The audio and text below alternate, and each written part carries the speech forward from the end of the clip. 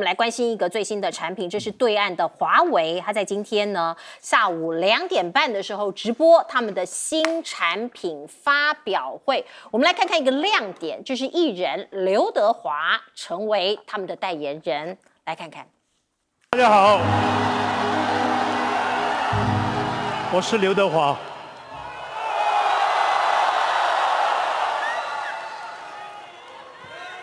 我是一个认真工作的普通人，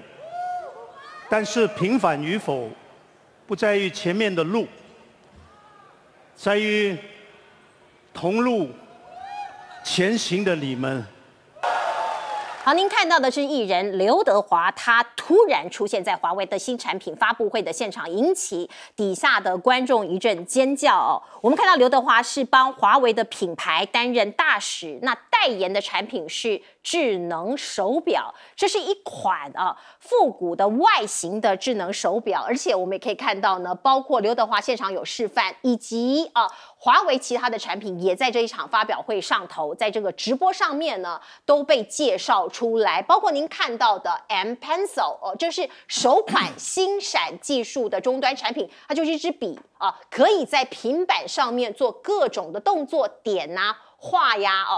这个作为他们的一个非常最新的一个工具。而另外首款隔空触控电视，搭载鸿鹄900芯片的一个智能电视，您也可以看到，你就是拿着遥控器我有看到它的发布会，遥控器隔空在空中画一画譬如说我要把这个圈起来，我就不用手，我就画一画，你的电视就会被圈起来了。像这样子的一个智慧出行，真正做到遥遥领先，这是他们的董事余承东他的承诺。而我们看到华为商务董事余承东今天呢，他介绍华为底下的这一些各种的新产品，包括手机、包括平板、包括电视以及手表。他说，鸿蒙的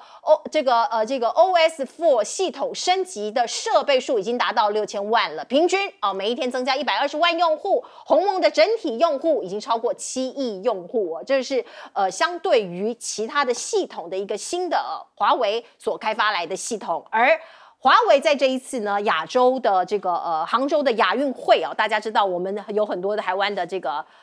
代表的选手都在所以全世界包括亚洲特别在关注。可是我们看到很多包括 CCTV 央视在亚运开幕直播的时候，不断的报道这个指定手机那可是我们查了一下，华为根本不是这一次杭州亚运的所谓的这个赞助商可是可以看到中国官方大力的在 promote 华为这一款新的手机。华为的产品注册网友说几乎所有的名称都取自于一本书《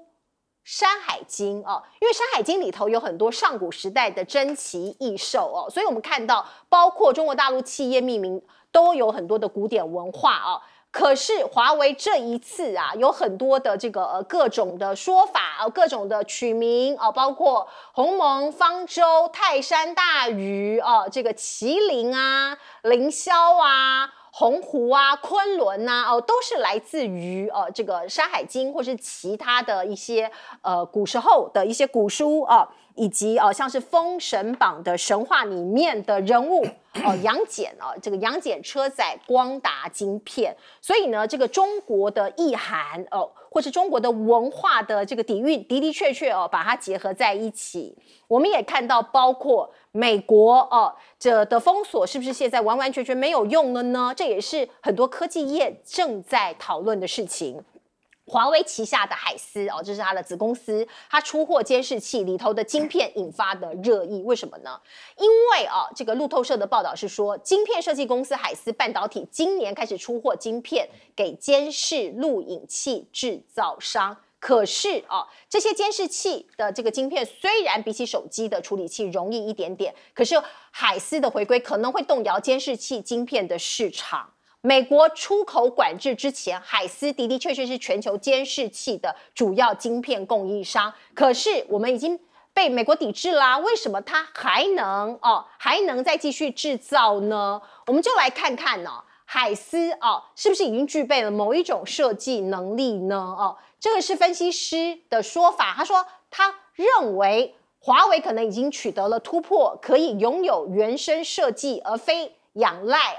国外，它可以自立自强，它可以在这个小院高墙里面做出他们自己的晶片，而包括 EDA 这件事情大家看一下 ，EDA 就是电子设计自动化这件事情是美国寡占 EDA 中国外界估计落差距离美国大概有20年，可是现在他们的晶片已经出来了嘛，所以呢业内的人士就说，中国的 EDA 技术实力的确落后很多，甚至20年之久。可是现在呢，它的 EDA 技术如果没有 EDA 技术就做不出晶片，那你做出晶片表示你的 EDA 技术已经突破了。而现在华为还是把苹果视为最大的敌人，因为手机热卖，产品发布了，各种的这个产品都可能会热卖。华为也要抢攻因为你要赶紧制造。我们可以看到中介直接杀到东莞的苹果代工大厂，干嘛？抢人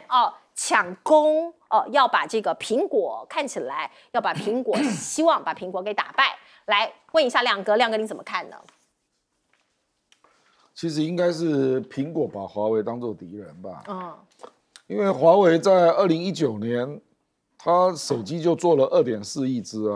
那是被制裁之后跌到去年的3000万只，所以它现在只是尽量在恢复它早年的样子还有你刚刚讲海思给监视器，因为大华跟海康威视的晶片本来就是海思做的，那就是因为被打压嘛，所以现在就不是嘛。那现在海思要回来，跟他们本来就很熟的领域以前那个华为提供了全世界60%的监视器的晶片所以我觉得应该叫王者归来啦。就他被打压了，从2019到现在打压了3年多嘛，那他现在要拿回来他本来有的啦，应该是这样理解会比较准确啦。所以应该是苹果把它当作敌人我跟你讲事实上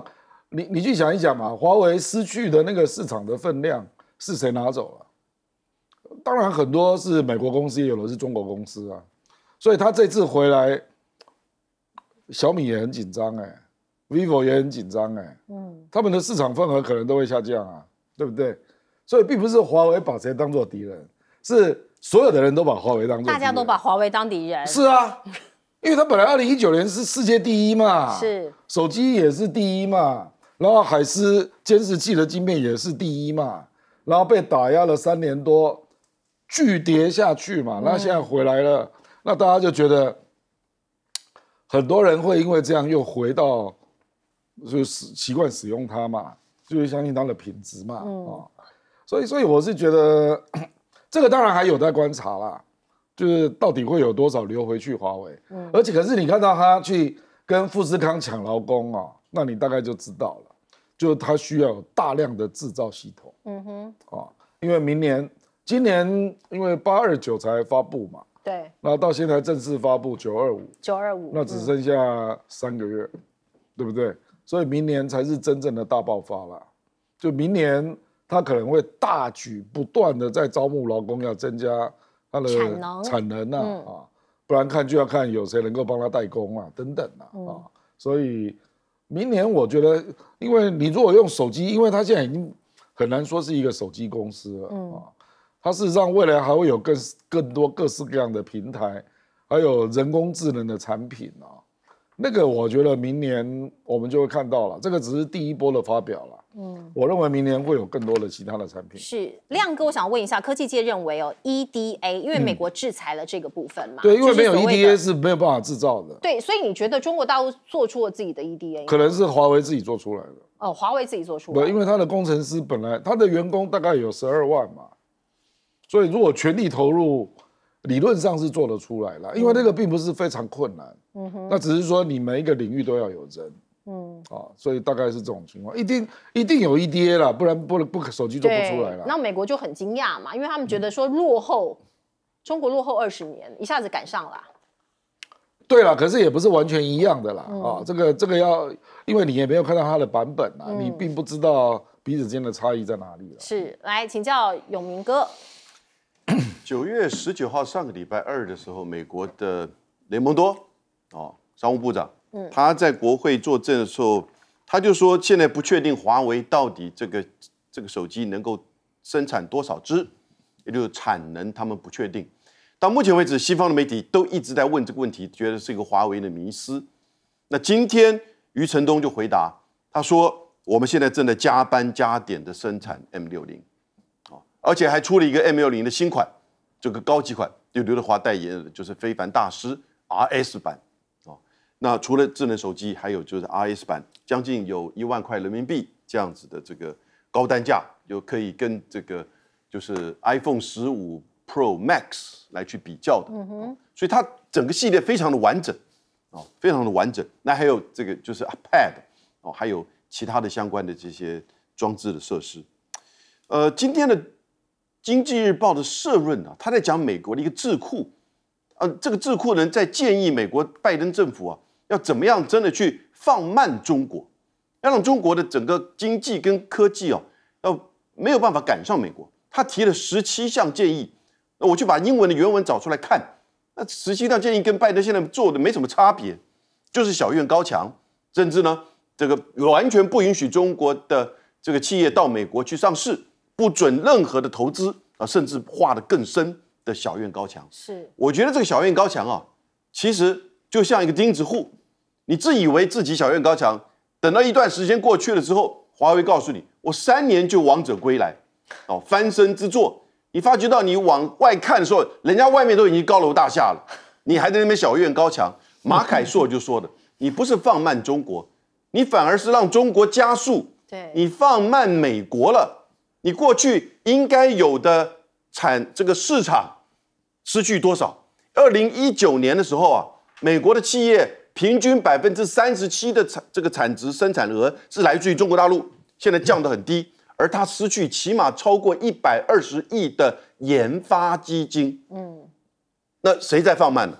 你能够去补足、去补贴吗？这个补贴不是永远都可以做到补贴的，只有一次而已。所以呢，马凯硕讲得很好，其实反而是中国加速，美国放慢。是没有错。我们今天看到华为的新品发布会，其实蛮眼睛一亮的，因为它一口气发布了非常多的 item 有一些八项产品，刚才亮哥补充了有一些产品，比如说是智能电视，我看拿遥控器就可以这样子在空中这个隔空可以来操纵各种的。有一个最贵的智慧屏，98寸。看起来很厉害，3万多人民币，看起来蛮厉害的了。我是不知道，我看那个发表会，我觉得是蛮厉害的。所以你看他这一次一下子发布了8项产品，又更可以反证回来，他当初这个 Mate 60 Pro 就是故意在雷蒙多来的时候弄，对，他就硬赶出来，就是故意要搭雷蒙多这个顺风车所以这个操作也蛮明显的。但不管怎么样，这次华为显然雄心勃勃，就是他已经蓄势很久，所以一次就推出这么多产品。那当然，现在至少在现阶段为止，在市场上的反应，在中国大陆内部反应还是蛮热烈。可是我注意到一个蛮奇怪的现象，就是很多人都会认为说，哇，那华为大卖的话，那苹果是不是就卖不好？其实不是苹果卖的也很好，苹果在大陆卖的也很好对，15他们也是抢购一空，甚至有人说卖的比过去的 iPhone 14还要好。对啊，所以这代表什么？这代表一个很奇怪的现象，就是不是全世界都在讲说中国大陆经济快垮了吗？蛮会买的。那他们还买的这么凶，这不是有点奇怪吗？所以我觉得恐怕大陆的经济是不是又重新开始复苏了？大家购买欲又提升了。大陆其他手机品牌。对，因为这个当然要看整体的市场，这很难讲。没错，因为 iPhone 跟这个都属于比较高阶的。是。那至于说 EDA 这个东西，我个人是认为他们当初把中国大陆看得未免太落后。你说中国大陆落后个10年8年，我不相信；落后到20年，这个就有点离谱了。那你这样子把他逼着，因为他原来他们自己也知道，他原来是中小型的业者。那你现在逼着他没有办法生存下去的时候，他必须要自己做的时候，就等于你在逼着他变成大型业者，不就是这样的意思？国家灌注资源给他，让他变大型业者，那他有这个资源，他就可以去研发了。所以我个人觉得，就是从去年到今年，我们其实一直在警告美国，就是你越是这样逼着中国大陆，你越逼他什么东西都学会。那这样对你到底真的是一件好事吗？到他有一天真的完全不需要你美国的时候，请问一下，美国又要拿什么东西去制裁别人？我们来看看美国，其实在南海、在东海都在进逼中国嘛，要把中国的势力赶回他自己的地方，不要让它扩张出来。我们先来看看美越有一个合作，史上最大规模的军售案，美国可能会出售 F-16战机给越南，中国就不开心了所以我们看到发生什么事情呢？北京突然限制进口。那越南本来有一批龙虾总重是6公吨结果我突然限制你进口，它就死在中越边境来6公吨的龙虾没有办法冷藏，死亡了那是不是撕破脸呢？中国我不要跟你正式撕破脸，可是我用其他的方式来对付你，包括水果，有没有可能呢？拜登刚刚到访，那越南的水果就因为检疫的关系被禁止出口中国，所以我用其他的手段来对付你。而另外我们看到南海的2个岛礁最近都有美国的记者去采访那我们看到的先是在南美的美济礁，《纽约时报》的记者就到那个地方去采访了，他就说你看看中国有野心在这里想要画地为王包括您看到他说在美济礁这里有解放军的海军拖行船在附近徘徊那他没有阻止这个记者的船，可是靠近中国军事基地的时候拖船逼近，打开照明灯反复鸣笛。而另外在南海的黄岩岛这里呢，我们可以看到包括中国海警船去驱逐法新社的记者，因为法新社的记者也跑去那边直击他们搭的是菲律宾的渔业以及水产资源局的船要去追逐其实某种程度也去试探所以引发了中国大陆这边的追逐。而另外呢这个法新社的记者也帮菲律宾的渔民发声他说当地的渔民抱怨中国在黄岩岛的作为抢走他们的收入所以很多国家的这个包括领土领海的这个争议其实也是对于生存权的一个争夺生存之争。在南海设置浮动屏障，菲律宾谴责中国大陆说你阻挡我们的渔民进入黄岩岛捕鱼生财各方都有说法。而现在呢，中国大陆是不是主动出击了？我们知道美国跟日本还有南韩结成了一个某种程度的铁三角，可是最近有一个最新消息，习近平说他有可能去访问韩国，他认真在考虑。上一次习近平去南韩是2014年，将近10年前现在他主动要访韩，是不是有一些真实的包括在大国外交上面的一个考量？来，先请教亮哥，您怎么看？这个越南向美国买 F-16事实上是非常无奈的啦，因为它的军备本来都是跟俄罗斯买的，可是你现在如果要跟俄罗斯买，那你请问你怎么买？你就要跟他有金融上的交易吧？那你不是刚好被美国制裁吗？那越南出口最大的是美国第2名才是中国所以越南有这个困难就是说他现在没有办法跟俄罗斯做军火交易对，事实上这件事他有特别派人去中国做说明，而且坦白讲 F-16对中国来讲不是什么威胁了，这已经还是第4代。所以像龙虾跟这个水果，我认为我坦白讲，中国大陆如果对 F-16这件事情很 care，我认为他会公开讲，他的国防部啦、外交部啦应该会讲那据我的了解是，越南派了2次代表去中国做说明，因为他真的就没有办法跟俄罗斯买。事实上，如果跟俄罗斯买，搞不好买到的战机比 F-16还好。所以更先进。对，所以我是觉得中国大陆你也要考虑人家的处境不然他怎么跟美国做生意？对，因为他第一出口是美国所以我认为这2件事恐怕是分开的，因为这个金额其实不大啦。你说那个水果榴莲对，我昨天才看到一个数据把我吓坏了。现在全世界出口的榴莲有91%卖到中国。这么喜欢吃榴莲？91而且比去年增加了400%。那就是因为中国人开始喜欢吃榴莲，所以我觉得，因为这个金额真的不大啦。如果是军售的话，真的有所谓的经济惩戒，不会那么小。所以你觉得是巧合？我认为是巧合。真正原因我不知道啦。可是我知道 F-16那算是大事。那越南有特别去跟中国大陆做说明，因为它本来都是俄罗斯的啊，这是事实啊。那坦白说了，你如果要在你的国防系统采购上变成2个国家的系统，这也是蛮麻烦的，对不对啊？因为没有一个国家会天才到像印度这样啊，什么都有啊，各种组合，俄罗斯、美国、法国都有。事实上这个会造成你采购零组件的麻烦，没错，还有维修的麻烦啊，还有训练你的团队啊等等啊哈。所以我觉得这个可能还是有一些分别的理由啦。那菲律宾，我觉得第2个阶段，美国应该就是想要结合菲律宾跟越南，然后对中国渔船的部分要做一些行动来遏制啊。所以他最近可能会开始送巡逻艇给菲律宾跟越南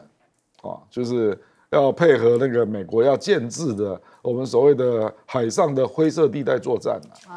因为中国有一些渔船是武装的，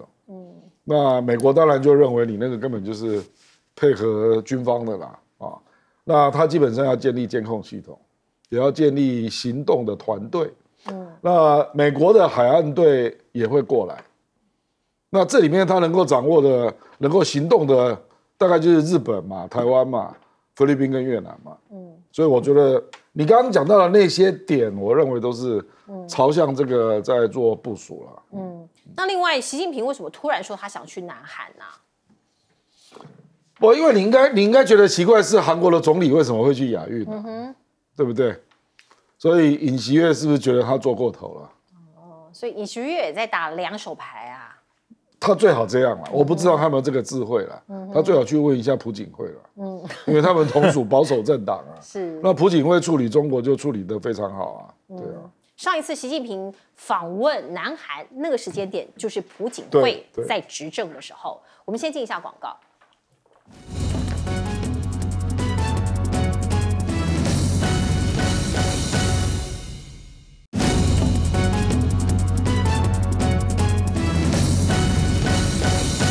好，中国跟越南的关系，以及我们看到在南海、菲律宾对中国大陆现在看起来有一点点紧张，所以怎么解读这个世界新的局势呢？请教老师。其实中越关系今年我觉得其实越南走得还蛮平衡的在年初的时候，他总统这个就是访问北京，然后呢，拜登来建立了全面战略伙伴关系，这是越南最高级的了因为他之前的话其实还是跟美国是比较低阶的战略伙伴关系。那可是呢，这个龙虾的问题我觉得其实是媒体的这种穿凿附会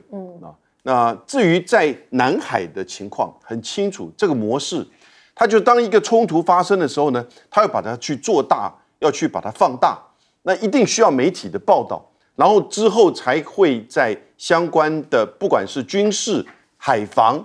或者是一些援助上才可以下得下手。一方面它需要议会的这个支持，另一方面它需要其他国家的共同的协助。那你看《纽约时报》跟着法新社，你为什么不去报道现在加拿大跟印度那个问题呢？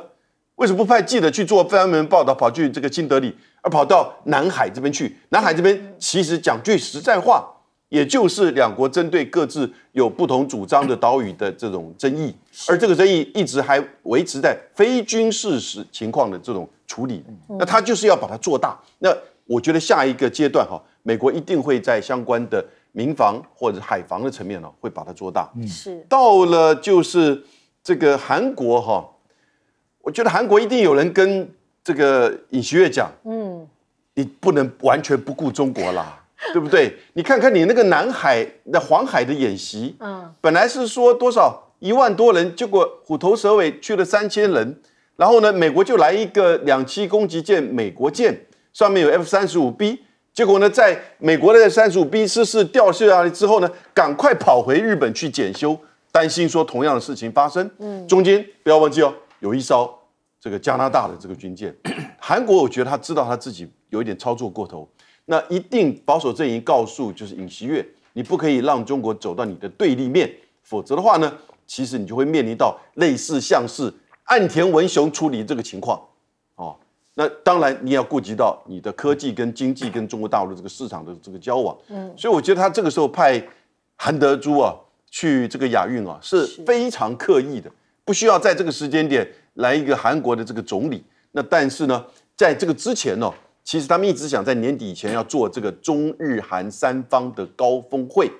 可是呢，我现在是觉得这个中日韩三方的高峰会啊不容易，但有可能说不定，如果习近平去旧金山开 APEC 高峰会的时候呢，他说不定会有一个场外的会外会。是，来，我们进一下广告。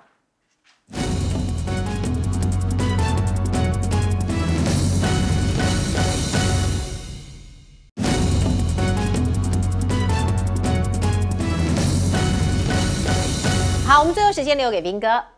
其实哦，我觉得越南去买这个 F-16战机这个事情，我觉得还要再看看，因为这个其实对越南来讲，这个交易其实不会划算，对吧？因为他买了回来，他等于所有的整个系统要重改，对，这个麻烦大了，因为他以前从来没有接触过美式战机，他维修系能量要重新建构，然后飞行员要重新建，连飞行的战术都不一样，所以这个对他来讲非常麻烦。而且他单独只有这个的话，以后他还要不断去跟美国买飞弹啊什么的，因为美系的飞弹跟俄系飞弹是不相容的，所以这个对他来讲实在是很麻烦的一件事情。所以他干嘛急在这个时候买啊？我觉得他现在是要跟美国示好，然后双方来谈，那到最后会谈成怎么样，我觉得是另外一回事。而且假设俄乌战争，假设到今年年底就结束了呢，或缓和了呢？如果大家能够比较缓解某一些状况的话，也许对俄罗斯的一些禁令可能也不自然的持续那么久，对，所以到时候再看，因为这个是预定2024才要签订的嘛，所以我觉得也不用急于一时啊。那至于说菲律宾这个东西呢，我觉得现在这个态势就是这样，因为如果你有注意看的话，你会发觉就是解放军跟他的海警哦，大概常态型的就在黄银岛那附近，大概就是有大概40-50，甚至有的时候多的话上百艘船在那个地方。这么多啊！对，他就有武装渔船啊，然后有他的海警船啊，甚至有他的正规的军舰啊，所以他这种实力是长期在那边一下好几个月都维持这种能量，这个是菲律宾绝对没有办法去跟他拼的。菲律宾大概只有诉诸国际说这样很霸道，这样怎么样？可是，在实质上你没有办法改变，因为美国能够提供给菲律宾的援助，大概就是他海警船偶尔来晃一下。然后他的军舰在隔了一段距离，再稍微摇尾声援，大概就只能做这件事情。他也不可能直接派航空母舰冲过去吧？这也很奇怪啊。所以我觉得这个长期这样下来，其实这个情况转变会对菲律宾不是很有利。我认为对菲律宾来讲比较好解决的办法，应该是听听中国大陆要什么。我不认为中国大陆想要立刻解决这个问题，但是他是在回应美国带着菲律宾对他做出来的一些挑战，所以我觉得菲律宾应该要想办法去跟他谈，把这个情势缓和下来，其实对菲律宾本身比较有利啦。因为其实你看，最近解放军也蛮刻意的啊，前2天有那个菲律宾的渔船遇难，他还特别把渔民救起来，然后把他送回去。我觉得他也是要显示，他并不想跟这一些国家交恶，他的竞争对手是美国，我觉得他一直摆得很清楚，包括对韩国也是一样。其实他自己也很清楚，不管是日本也好，韩国也好，都是受了美国的压力才会对他展现比较强硬的态度。那所以如果有机会能够缓和跟韩国之间的问题，我觉得习近平是有可能会去这样做。但是有一个重点就是，那你尹锡悦本身也要表现出适度的善意。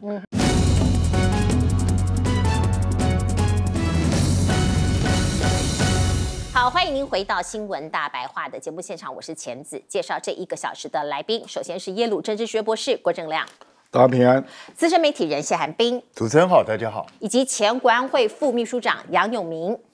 简直好，大家好，观众朋友，我们来关心哦，我们看到南部其实长期由民进党执政，这个大家都知道。可是我们看到赖清德所属的新潮流这个派系，是不是把南部牢牢的给掌握住呢？我们姑且称为南流3本柱好了哦。我们来看看这个对照的地图跟人，包括台南、高雄、屏东哦。台南是赖清德可以说是他的本命区嘛，大家知道他在台南当市长当了很久。而包括高雄现在实质在民进党党内正在操纵的人或者是在这个花的狼、三妹狼，都是陈菊的子弟兵，党的秘书长徐立明这个也直属于赖清德，因为赖清德是主席嘛，以及屏东前屏东县长潘孟安，他现在是赖进办的总干事所以你可以看到南流3本柱牢牢的把南台湾给掌握住。如果说你掌握住了执政了，也让国泰民安、风调雨顺，人民都过得很好，那也就罢了。可是长期执政的结果是如何呢？我们看到其实有很多的意外，很多的公安，包括最近屏东工厂恶火在究责，那你整个公务系统是不是有很多人谋不臧，或者是公务系统有所谓酬庸的事件呢？您看到了周春米县长对在地的企业违规事态完全不知吗？现在说已经查出了有3000公斤的违法的过氧化物，你没有好好的落实检查吗？那当然经济部也有问题，而许美雪现在也变成了很多人指责的对象。为什么？觉得他出来的发言以及他的背景都过于看起来都过于这个不是很合格，不仅口误，而且还没有消防专业。有人认为你只是一个坐办公室的人，你没有在第一线的经验，那你可能不适合坐这个位置。可是我们在网络上也看到了，很多人就一查发现许美雪这位局长其实拔擢他的人不是周春米，而是潘孟安，因为2014年他就被拔擢了嘛。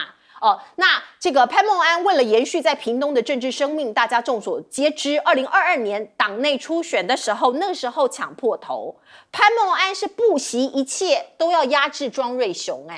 强推周春米，那个时候的新闻是这样讲的，我们看到庄瑞雄铩羽而归，他斥责你手握权力的人要节制啊。这一句话我们现在翻出来看起来更是语重心长。你手握权力的人是不是要节制？你把所有的东西都放在你的兜里，放在你的口袋里，可是你有没有好好的做事呢？我们先来看看屏东过去说掘地3尺都是绿的，那是因为民进党长期执政。可是在上一次的这个选战2022年的县长的选举里头，我们看到其实国民党推出来的苏清泉差一点就翻盘了。那个得票数我们来看一下周春米是拿到21万7000多票，得票率是46.59%，而苏清泉他仅差了2.5%而已，只输了11000票。所以那个时候不是还有一个验票的风波吗？这个屏东自苏家全在1997年选上屏东县县长之后从此就是民进党的天下。你看到苏家全2届，曹启宏2届，潘孟安2届，现在是周春米。尽管他赢的不是很多，可是绿营他的优势不在了吗？我们看到苏清泉差一点就把周春米给翻倒了。那个时候发生什么事情？如果我们大家想一想，2022年发生什么事情？没有错，就是这个峨平公路的100里种树100里的事情其实后来很多人分析，已经冲击到了这个绿营的执政的一个这样子的地位，而且成了决胜的关键。我们看到周春米在恒春过去非常非常绿，可是周春米输给苏清泉周春米只拿到6336票，苏清泉赢他2000多票将近3000票2000多票。2018年上一届潘孟安在恒春是大胜，拿到将近1万票9000多票，苏清泉只拿到6700多票，你就知道其实人心有在思变，只是差了那么一点点。你看到当时作为行政院院长的苏贞昌一意孤行，一定要在屏峨公路上面种树，引发很多争议。我们随随便便找到当时的新闻啪啪啪就出来一大堆，族繁不及备载，我们只能列出这一些当时的一些意外跟争议，包括让一些骑士这个惨摔，还有老翁入夜过马路被撞死还有很多很多的事情，有人要申请国赔可以说是民怨遍野呀。而我们看到了这个2024的总统大选又要来了，现在只差100多天而已就要投票了。侯友宜在前2天宣布他要请假，可以看到绿营是铺天盖地的围剿他，绿营大轰侯友宜是规避监督抛弃新北市。我们看到像是落跑的标签也贴在他的头上了。可是侯办的说明是说过去赖清德你担任过台南市长，在登革热疫情最严重的时候，有200多天不进议会，而且让高达112名台南市民不幸死亡，所以你也是一个落跑有过往不光彩记录的人。民进党的发言人卓冠廷就回应了，他说赖清德当年是因为抗议李全教社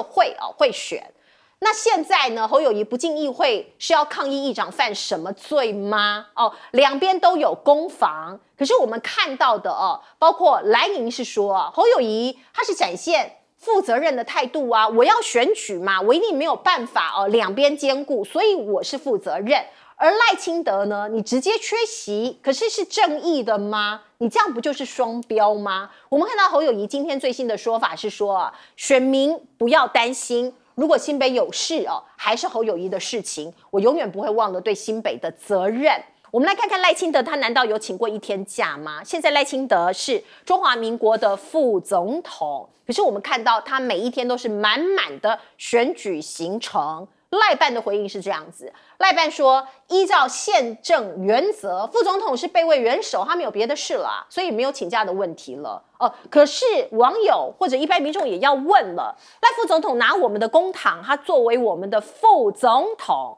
去跑选举，那用我们的公帑跑选务，这样是对的吗？大家一头雾水啊。来，先请教亮哥，亮哥您怎么看？包括屏东大火的事情，以及屏东在那边长久的施政，真的是政通人和吗？其实执政久了，选票都会下降啦。上次2018年韩国瑜会打败陈其迈，也是因为陈菊执政了13年了，一样。那这次谢龙介跟黄伟哲，他拿到43.6啊，所以你刚刚讲到苏清泉，他拿到49.9。49.09啦，差很多，差点就赢了，很小的距离。我觉得这个就是赖清德自己要小心啦，因为坦白讲，是因为现在高雄陈其迈又回来了嘛，那韩国瑜因为选总统嘛，所以就那一次就高雄人就有一点这个在生气了啊。我认为这次的南台湾除了陈其迈高雄市之外事实上屏东跟台南赖清德要拉高都非常困难。非常的困难。事实上，还有人帮他吹牛啊，说要拿到60%，台南市就林俊宪了。我认为那个根本不可能的事了啊。这个，我觉得赖清德应该是目前看的比较明显的是，他的竞选团队新潮流都逐渐浮上台面。比如说本来以为像罗文嘉啦、卓荣泰啊都会有一定的角色，那你现在也看到段宜康归队了。然后台中那个厉景祥也归队了，对不对？然后潘孟安是总干事，那许立明这里全部都是新潮流的全部都是那个段宜康是北流，然后厉景祥是中流，然后另外那2位都是南流。许立明，那因为菊姐现在不方便，她是监察院长，所以我跟你讲事实上这个大家民进党内的人都知道了，就是事实上赖清德当副总统。但当到现在也3年多了啦，请问你做过什么事？小英有让你授权让你做什么事吗？坦白讲，他就是备位元首他整天在那边就等着小英出事，真的是这样啊？备位啊，对啊，所以很多国家根本就把副总统给废了，就觉得没有作用嘛，不知道你要干嘛？总统如果不授权，那就没事干了所以事实上连那个时候还有人不是那个习嘉玲写那个就依赖论那个文章，那人家还在觉得奇怪说，赖清德你身边的国安团队怎么没有小英的人因为赵怡翔他是去选4亿元，那就已经不是了嘛，对不对？那黄崇彦后来跟你去美国，那是总统府监军这大家都知道。那为什么陆委会还有国安团队、国安会的人都没有人在你身边呢？都没有他的人呢？是啊，对。所以我跟你讲那后来因为选举是越来越明显，他也知道目前美国的态度，所以他现在在降低台独金孙的色彩嘛。可是呢，他的新潮流金孙的色彩越来越明显，因为这个才是他真正的盘所以我跟你讲我们会越来越看清楚。事实上，我觉得柯文哲讲的最早，所以事实上我们是在跟新潮流选举，对。这个才是真相嘛，所以你看很多人就可以开始质疑了，因为新潮流民进党内是最有名的护短的派系最团结的派系，可是也最护短，就很帮派。你去想一想对，你看监察院陈菊当院长，那你总要解释一下吧？为什么超私你不立案调查呢？为什么大直那个基泰建设你就立案调查？对，这不是双标吗？因为林聪贤是我们的人呐，自己人啦，是不是给人家这种感觉呢？是，就是因为林聪贤是续产会的啊，所以超私你就不调查，是不是？这个东西就给人家一种感觉啦，就是说未来赖清德，我事实上我帮赖清德呼吁这个已经呼吁3个月了。我记得好像有在你节目讲，有，我呼吁赖清德退出新潮流，我讲很久了，而且有变成新闻，不动如山啊。赖清德应该有看到，因为他都会看，不动如山啊。而且后来进来操盘的，坦白讲，段宜康跟厉启强都是非常厉害的人，他们都是非常厉害、很会选举的人所以赖清德看来看去还是找原来自己的兄弟啊。这个未来恐怕也是他的执政的风格啦。未来找人恐怕也是这样找的啦。所以未来如果赖清德当选，全部满朝尽是新潮流，一定是这样嘛？你去问庄瑞雄就好。庄瑞雄现在比较尴尬，不好说。他当时下去初选，他要租比较大的地方要挂看板，没有人敢租给他。有，我记得他们都不想得罪县市长、县长潘孟安啦，对嘛？那潘孟安就要硬挺周春米，两个都新潮流的啊。那庄瑞雄就是小英的嘛，可是就是没有办法，你就知道连党内的竞争都可以搞成这样。是，所以当年庄瑞雄讲了一句话，他说手握权力要节制要节制有听进去吗？没有。手握权力干嘛节制？马英九当初就听了这个话，马英九有节制，他节制了之后，然后就挂了，就整个政权全部交出去了，不就是这样子吗？所以拿到权力的人怎么可能会节制呢？而且我觉得很奇怪，庄瑞雄你怎么只对这个某些人讲？那你为什么不对蔡英文也没节制过？对啊，你怎么不对他讲一讲，叫他节制一下呢？你民进党这么多人拿到权力的时候，哪一个节制过？你怎么不讲话？所以我觉得扯这些都没什么意思，都是根据自己的立场、根据自己的利益来出发的，根据自己的伤害，因为只有他被害到了。那现在其实我觉得他现在回归整个新潮流，全部都清一色新潮流人马，我觉得反而是一种危机耶。对，就是表示其他派系都不帮他，进不来啦。其实我觉得第一个他也不信任，第二个大概其他派系也不是很想帮，因为看起来你们新潮流这次又准备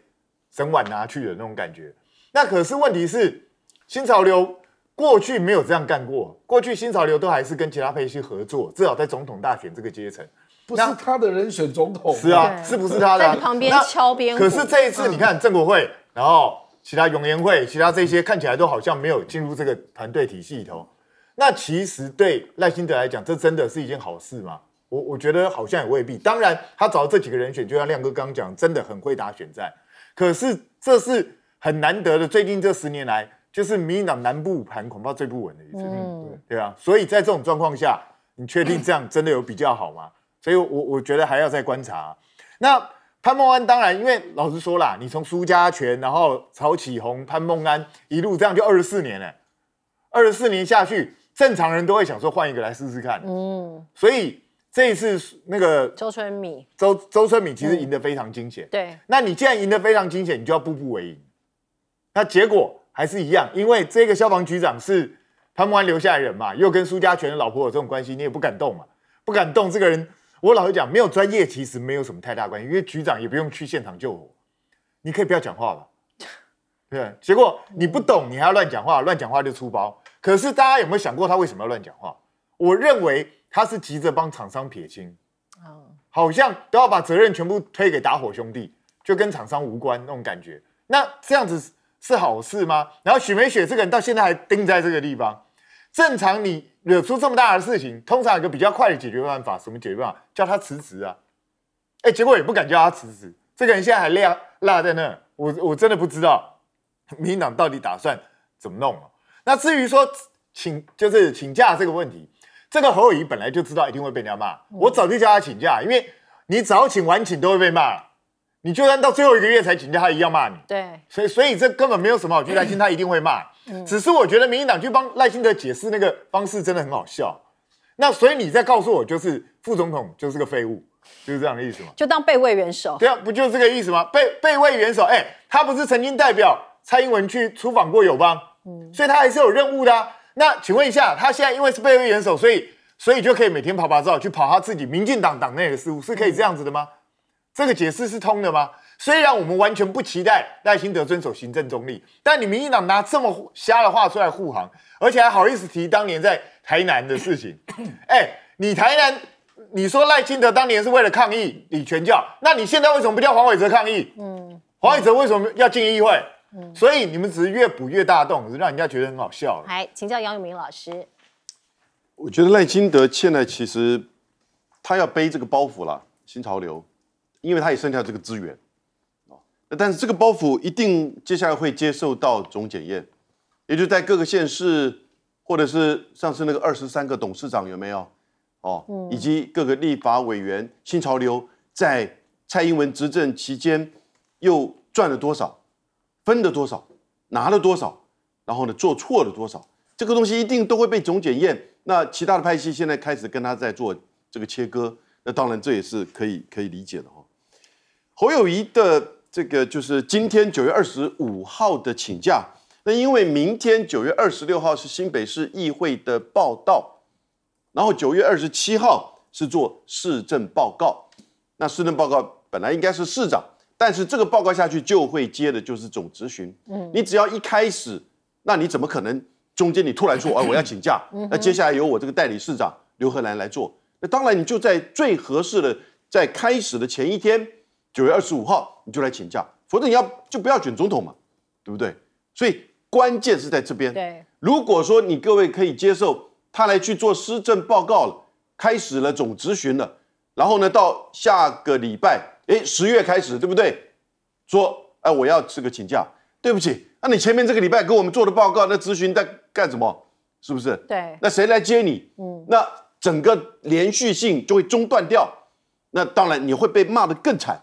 这个时候，刘荷兰其实老早在侯友宜在这段期间已经在做代理市长，因此呢，他从明天开始的施政报道之后的9月27号给施政报告由他来代理，我觉得很正常啊，为什么不对啊？